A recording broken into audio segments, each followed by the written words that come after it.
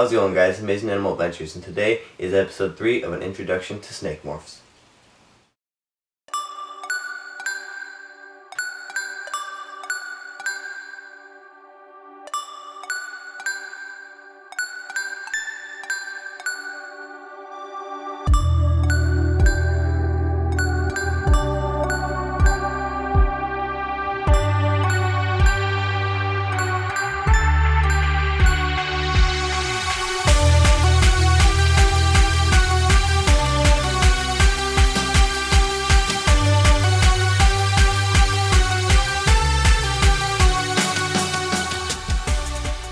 So today we're going to be talking about recessive morphs. Recessive morphs are very, very different, just in the way they respond genetically.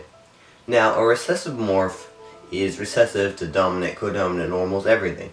So the only way for a recessive morph actually be portrayed in the phenotype is for it to take up the entire genotype. And that'll make sense as we go along.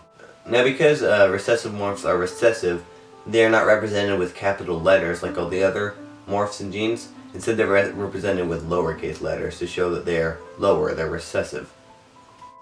Now, what I have with me here is my albino western hognose snake.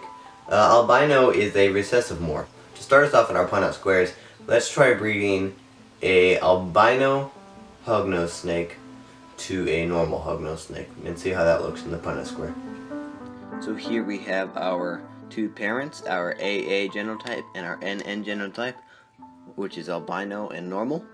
Like I said, our albino, it needs to be filling up both of those genotype slots, because if there's anything else in there, it would be recessive to that, and the phenotype would not be albino, it would be whatever else was there, because albino is recessive to everything else, just like any other recessive gene, so it needs to be filling up both of those spaces.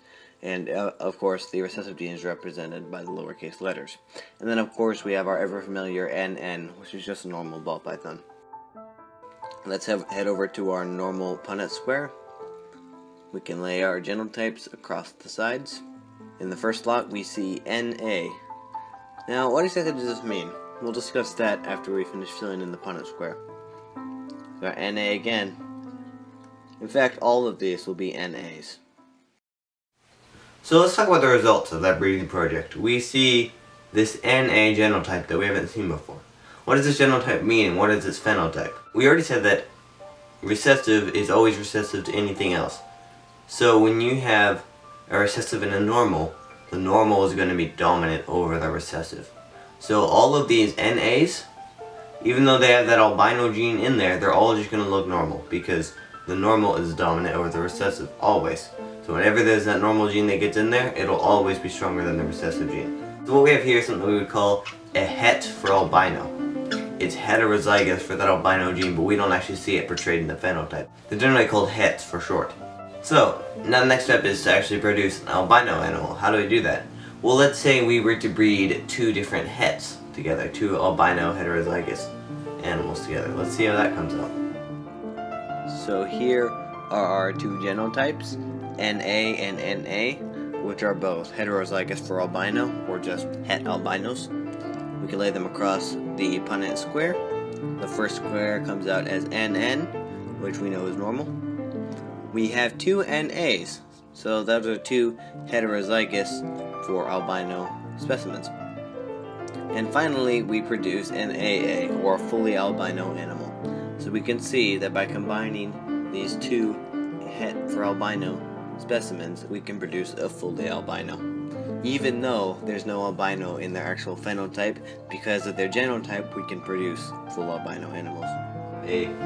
You can breed two heterozygous for albino animals together, and you will have a 25% chance of producing an albino, as well as a 50% chance of producing hets. There's one more scenario I want to touch on. What if you were to breed a full albino to a full albino? Well, if you think about it, you're going to have your AA on the bottom, AA on the side, and in the middle, what's it going to be? It's all going to be A's. You're going to produce just a bunch of AAAs.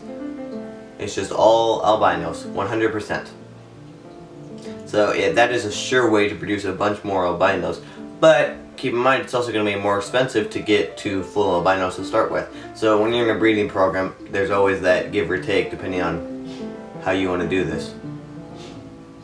Well guys, that's about it for this episode. I hope you enjoyed learning about recessive morphs with me. Recessive morphs are probably the most complicated type of morph there, so if you understood this, then you're good to go. Next week I think we will start talking about specific types of morphs. We'll probably dive into ball python specifically and just talk about some of the morphs there now that you understand what each of these kinds are and how they're produced and how they respond genetically. We can start actually talking about, you know, the individual morphs and how they work together.